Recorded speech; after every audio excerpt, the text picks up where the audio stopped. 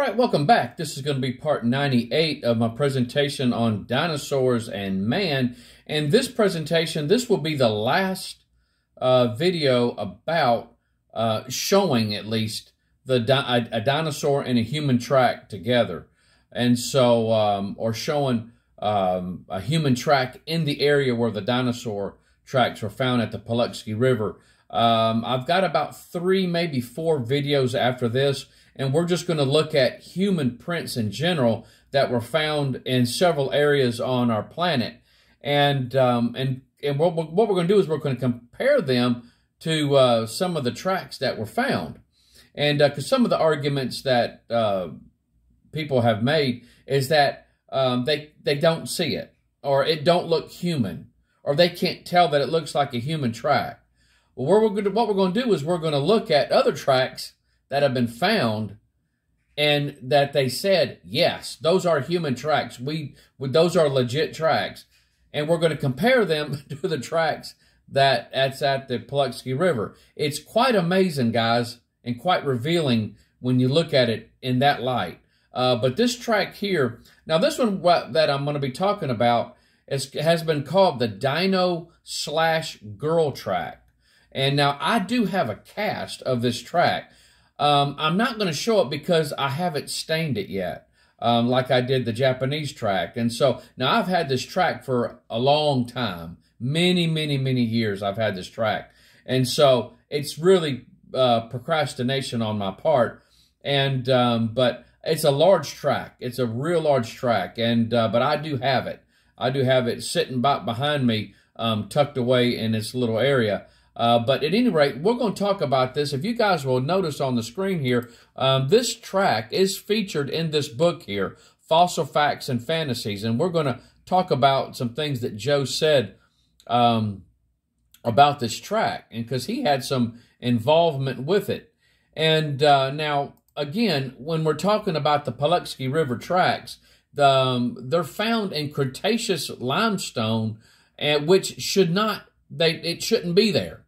The human tracks, along with dinosaur tracks, should not be there. Or there should be no human tracks, even if there were no dinosaur tracks around there. Just finding human tracks in this area is very damaging to the evolutionary timeline. And so, because humans, by their theory, didn't evolve or start evolving until 1.8 to 6 million years ago. So somewhere between 6 million years to 1.8 million years, they didn't even start evolving. Now, some people might say, "Dadgum, Donnie, that's a large amount of time between those two dates." You're right, because it didn't happen.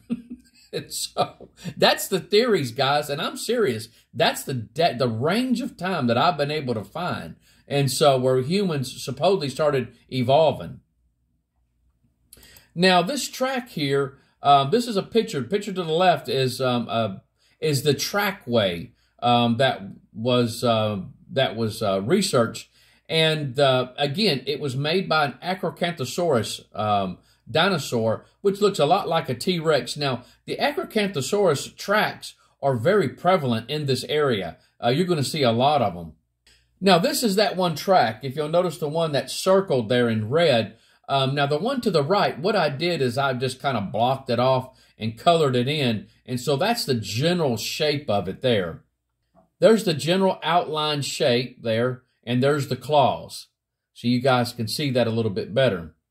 Now, the human footprint is dead center in it. Now, the toes would be up top, and then you got the arch, and then you got the heel.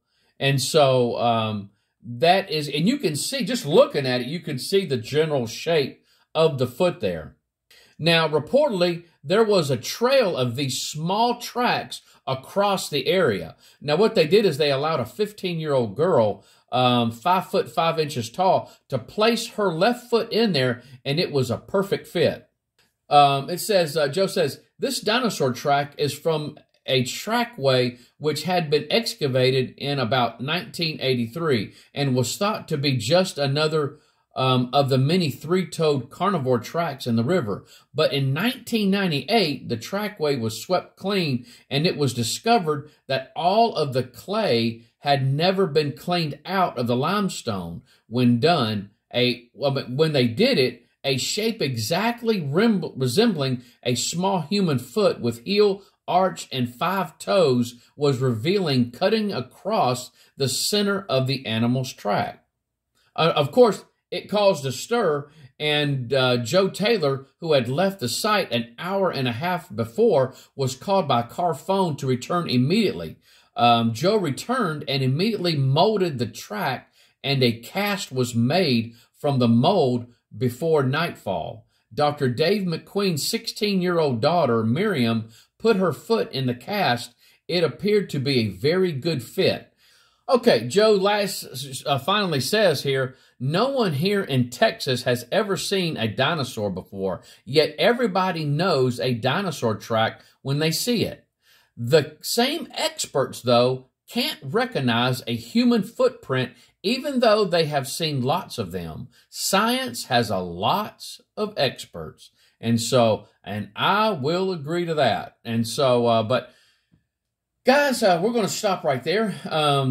This is going to be it for the showing dinosaur and human footprints together. As far as showing you examples, now we're going to start getting into human tracks that have been found all over the planet in different areas. I'm just going to pick and choose just a few areas to talk about. And so we're looking at maybe 3 or 4 more videos. And then we'll be done with this topic here. From there, I'll be showing testimonies of people that have had their hands or have eyewitnessed the dinosaur and human tracks at the Paluxy River. And then I'm going to be sharing also Ian Juby's outstanding presentation that he did on the dinosaur and human tracks at the Paluxy River. And so I think he did about 6 videos. And so very good. And so those will be shared from YouTube also. But we'll be doing that once I finish up this whole complete block altogether. So we're showing maybe about 3 or 4 videos. But you guys take care. I love you. And I hope the Lord blesses you real good. Bye-bye.